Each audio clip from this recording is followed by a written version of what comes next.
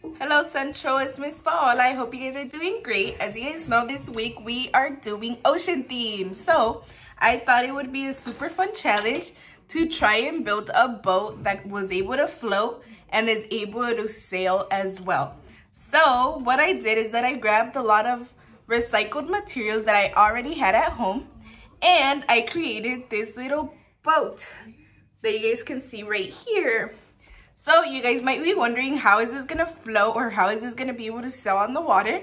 But I will show you guys how you guys can get this done, and at the end I will show you guys the little boat on the water, and hopefully it works and it sails. So I hope you guys enjoy this video.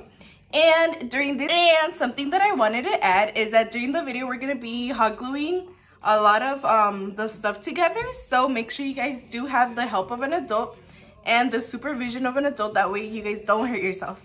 So if you guys want to know how you guys can also make this, let's go ahead and get started and keep on watching.